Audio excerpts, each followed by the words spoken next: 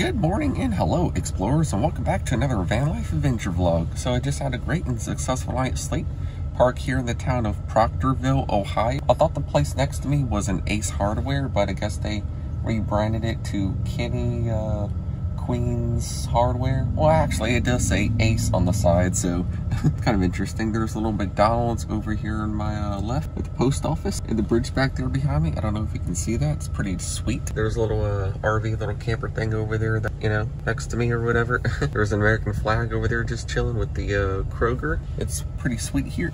Pretty relaxing and everything. And I think I have a 42-mile drive all the way to the legendary Mothman Museum. Definitely stay tuned because I think it's going to be a pretty cool place. I'm not too sure if I'll be able to film in there or not, but I called my mom last night, you know, just to tell her where I was or whatever. She looked like the info or whatever online, and I think it's like $4.50 for admission. And I think I'm gonna stop at a Walmart along the way to grab some drinks and stuff. Looks like a pretty cool town on Google Maps. There's a little riverfront park. And then in tomorrow's video, I think I have a 65-mile drive all the way to that Kanawha State Park thing or whatever in Charleston. So it's 9:37, as you can see right there in my dash. Thankfully, I managed to get all 6 videos uploaded so far, and obviously this one's number 7. So without further ado, I'm gonna stop the lane and head down the road.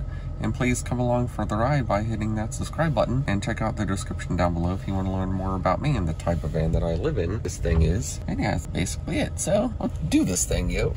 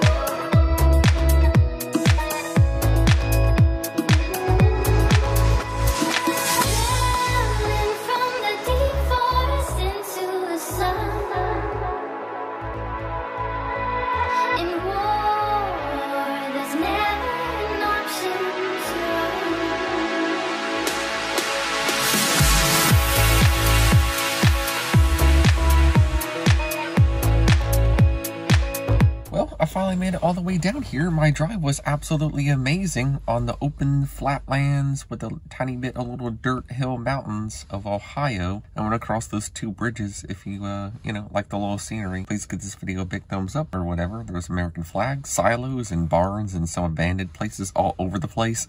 Along that road back there, there's a pretty massive parking area. Not too big or anything, but there's probably a good, like, I don't know, 100 spots or something for that river access area. It was pretty sweet. I didn't feel like stopping there, and also didn't feel like stopping at Jalapis Ferry, however you pronounce that. It looked like a pretty cool town. Maybe I'll, I don't know, come back up this way sometime next year when I leave in April, when I'm gone for the entire year, which is super exciting.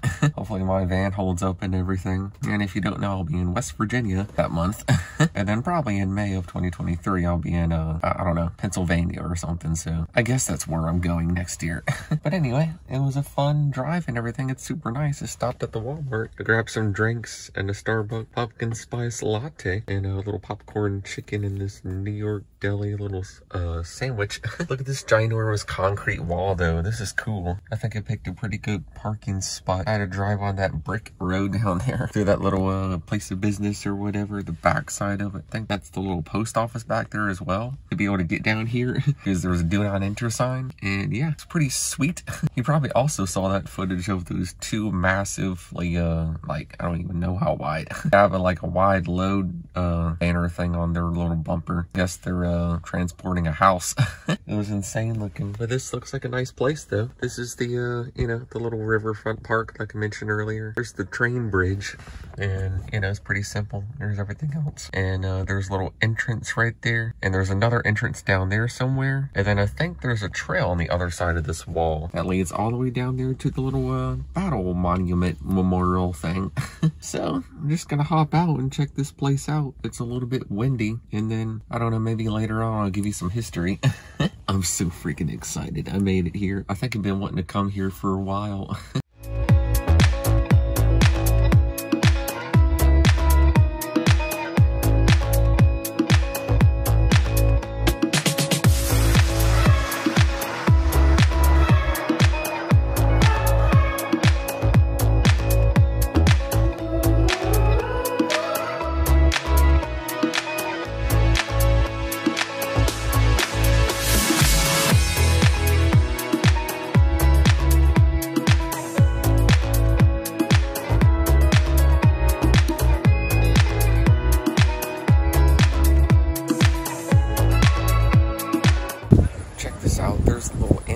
Down there at the black stage.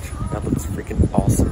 This place is actually pretty ginormous. There's the Ohio River with the state of Ohio just across over there, which is hilarious. And obviously I'm chilling here in West Virginia. That's a pretty cool historical massive brick building. Don't know what it is. A little sunshine thing on the wall side of the light pole. And yeah, it's a pretty nice little place. There's a boat over there with some speakers and little spy cams. And the little Point Pleasant sign is way over there. Sorry about the wind. There's some kind of a, I don't know, little person monument sculpture thing of some sort over there. Look at that. That's cool looking. Looks like it's an Indian and a cowboy or something. There's a little flower plant. There's the American flag. And yeah, I'm just chilling right here, get out of the wind free. This concrete wall really helps out. There's a stick down here. And then there's the little anchors. There's a ton of anchors down here where you can tie your boat off to.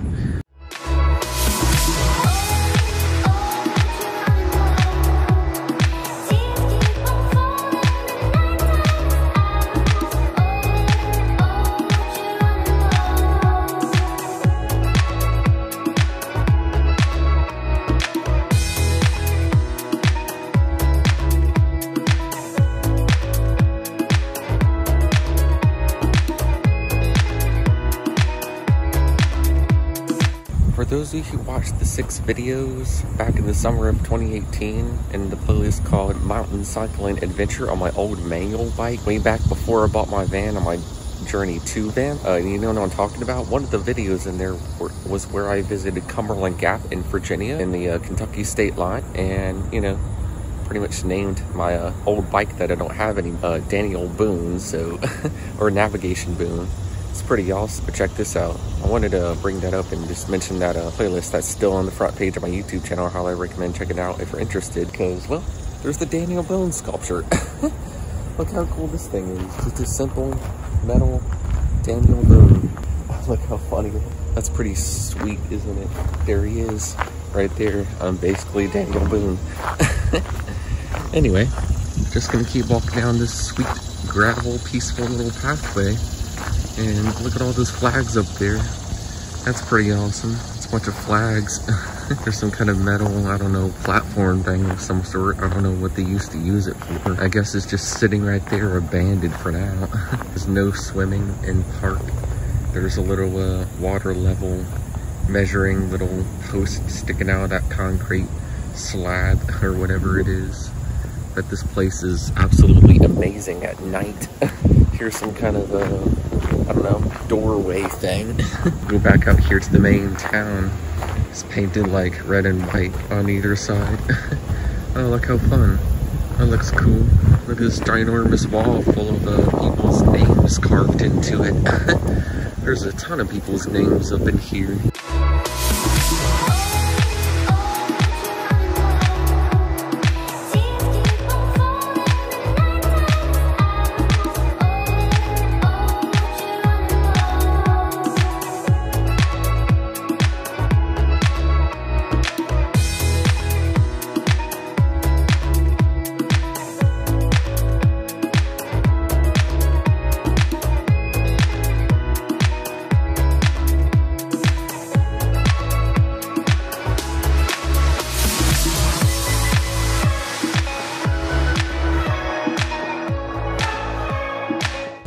this thing out over here. This sculpture says the magazine. It's a pretty ginormous marble circular, I don't know, thing of some sort. That's a pretty cool little, I don't know, log cabin back there. Hope you enjoyed that scenery of walking around this place. And the boat's going across the river. And I have no idea what that thing is barreling down the river. It's a pretty ginormous, big brown boat. I'm just gonna walk over here to it real quick and try to see exactly what it is. Because I don't know if you saw in a little clip of me zooming in, but oh my goodness, what is that thing? It's so awkward, it's kind of creepy. Look, it's literally just flying down this whole thing here. There's a sign over there. It says beer and all alcoholic beverages prohibited. There's a bench you can sit on with this pretty ginormous evergreen tree. I don't know what it is specifically. Could be like a pot roofs or something. And then here's the American flag. Look at that up there. It's American flag. The sunshine with the bridges that already went across. There's some industrial little area over there, some cranes. Oh my goodness, what is that? It says XL Marine. Huh, I guess it's a marine boat. Oh my goodness. What the? What is that? Hey, look, there they go. What is that thing for on the front anyway? Why is it so ginormous and awkward? It's freaking funny, dude. There's $1 million homes over there. I don't know if they're $1 million bucks. Probably not. They're more like a couple $100,000. Who knows though? I have no idea. Looks like there's a Super 8 motel over there. And I don't know what else is to this place. It's pretty simple. A lot of history here and everything.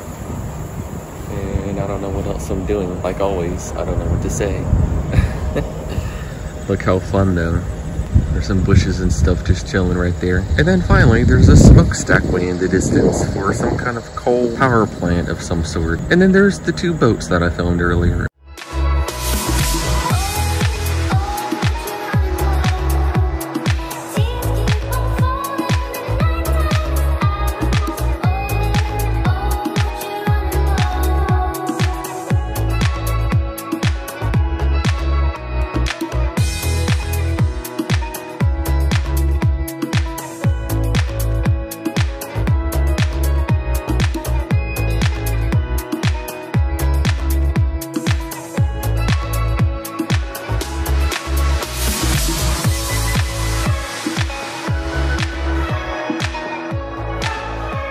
Check out all these stickers here on the back of the stop sign. There's a sign here that says Point Pleasant Bike Trail. The little town square is paved in bricks. There's the clock. And right over there is Mr. Mothman. Isn't that freaking hilarious? And then here's the museum. That's kind of creepy. It's open right now. I'm about to go in here in a second. And then this says coming soon, Mothman 66. The world's only Mothman escape room. What? Here's the info. You can pause right there on the screen if you want to read it. Basically, it says on a chilly fall night in November 1966, 2 young couples drove into the TNT area north of Point Pleasant, West Virginia, when they realized they were not alone. Again, like, you can pause there if you want to read the rest of it. It's pretty creepy. Like, what the heck? And check this out. Somebody planted a little garden here.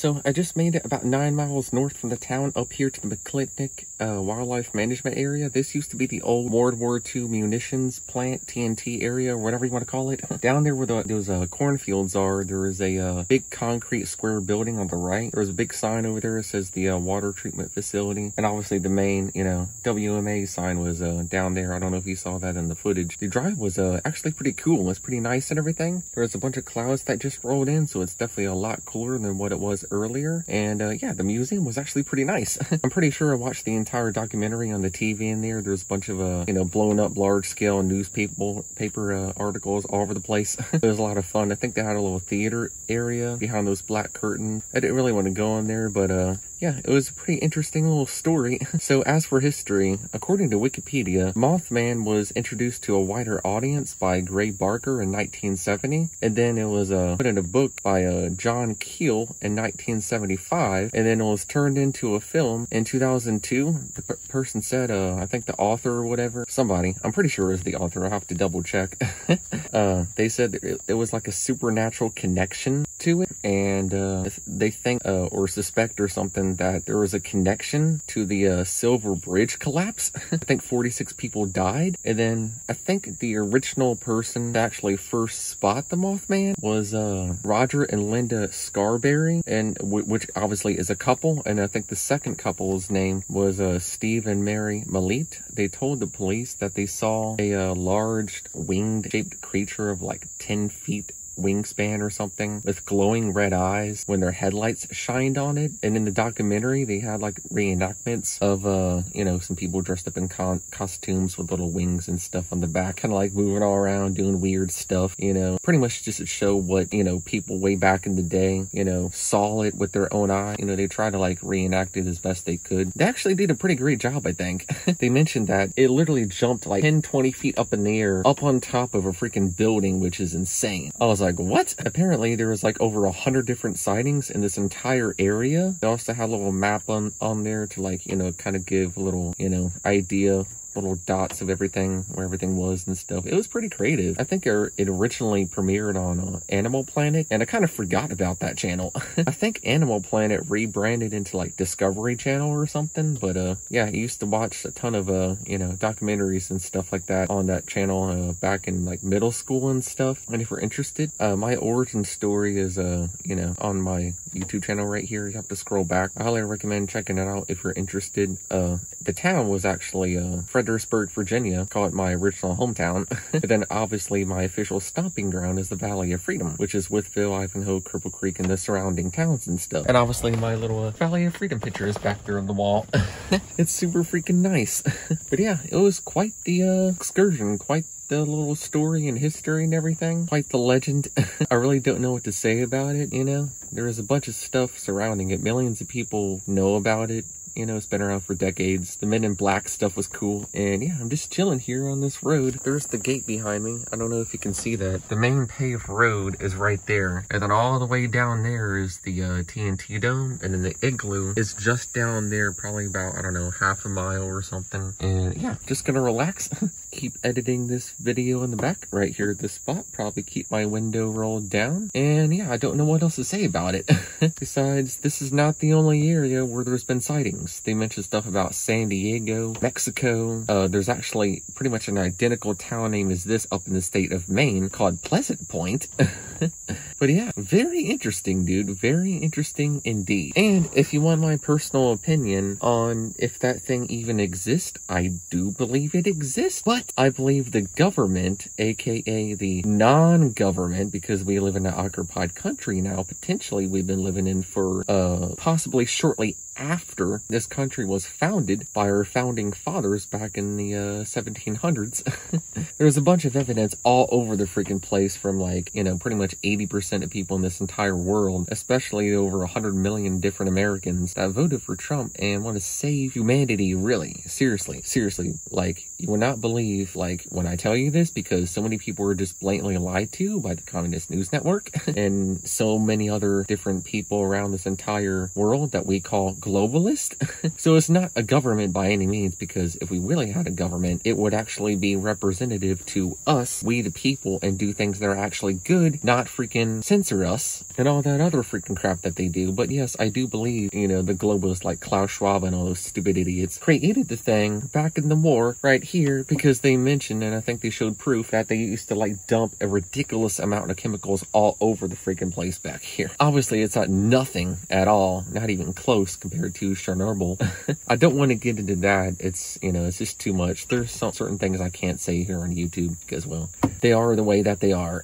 So I highly recommend checking out the activism post over on my photography website at ericaseyphotography.com. The link is at the top of the description down below every single video. There's like 2 different sections on there. At the end of this trip, there'll be 3 total. So there's evidence galore. Seriously, evidence is literally so staggering and all over the place. It's impossible to deny it. You cannot deny everything that's on that post, okay? So if you do, well, sorry to tell you, but you're arguing with absolute truths and you're gonna die soon anyway. So what's the difference? If you argue with gravity and go jump off a building, well, you're gonna die. You're not just gonna jump off and float on midair and casually freaking float down. Same thing with the freaking death jab. It will kill you, okay? So avoid it at all costs. But yeah, very interesting. So, in summary, the Mothman legend was cool. It's awesome. I don't want to like downplay it or, you know, be a bummer or anything like that because it is pretty scary, but exciting too. It's fun, you know, just have fun, enjoy life while you're here. And, you know, definitely recommend trusting in Jesus Christ. And if you're not a Christian yet, become one, you know, because he really is the one and only true savior of this world. So, you know, John 3:16 and all the Bible verses and stuff in the Old and New Testament, definitely read those for sure. And join the church if you haven't yet because, well, ultimately, at the end of the day, God is in control of everything. Call me a flat earther, I don't care. Obviously, in the book of Genesis, they talk about the firmament, which is the dome, which is not really a solid dome. It's probably more like a little, you know, layer of like air and just stuff like that. You know, as they say in the Bible, you know, the water below and above as of, you know, I forget the Bible verse specifically, but yeah, they mentioned about like water is below as is above or whatever. But yeah, it was pretty interesting. Oh, Mr. Mothman, where are you? Are you back here? I know, I'm freaking hilarious, aren't I? Anyway, it's about 0.2 mile walk down this paved road from where I parked down there to the dome. Just gonna look inside it real quick. It's probably gonna echo in that weird freaking way. Kind of like a sensory overload, like that Enterprise Nature Park way out there in Chattanooga, Tennessee. For my last trip in August, that was a lot of fun. Don't know if you caught that video, but you know, it was pretty cool. It was very similar to the Proper People's vlog for those abandoned echo domes down in Florida that I mentioned in that video. So, not really that long or anything, you know, just chilling. I think it's like 3:36 in the afternoon right now. Hoping to head out of here by 5 instead of 4, like I mentioned earlier. That gives me 3 hours until dark, and about half of that is going to be my drive in tomorrow's video. So I'm kind of in a rush. It might take me about an hour to edit this video, but yeah, there's somebody behind me right now coming down the road. Look at all these woods, dude. It's like a forest back here. Pretty insane. Well, I could have parked there. That looks pretty sweet. But yeah, it's a short hike, so you know, didn't feel like going that short of a distance. Just to park in a different spot. It's extremely muddy back here. Look at all this mud. Oh Lord, man, I'm gonna get my shoes all muddy, aren't I? Because there's like nowhere to step around. Oh no. Oh man. I got my shoe all muddy. I'm gonna have to use like half of my paper towels to clean that off. And hopefully I don't run into any snakes down this trail. It's pretty darn overgrown. Look at this. There's a fallen tree over here. It's literally just hanging on. It almost looks like Mothman's wings. In the world, dude. Like, is this thing even real? Seriously, does this thing just hide out back here? Or is it just a complete, big and total, fat, lazy hoax? You know what, like, it'll be so freaking awesome to see this thing down here just pop out onto this trail. Like, be like, ooh, oh no, I just ran into a spider web. You freaking thing. My goodness, this is crazy. What an adventure today. Seriously, what an adventure this has been. This one's definitely going down in the books for sure. Looks like this was the dome. Well, fortunately you cannot go up in there anymore because they have it blocked off.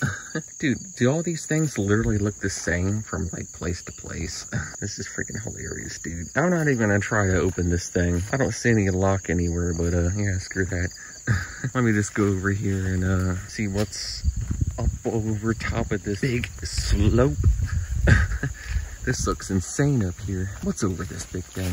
Whoa.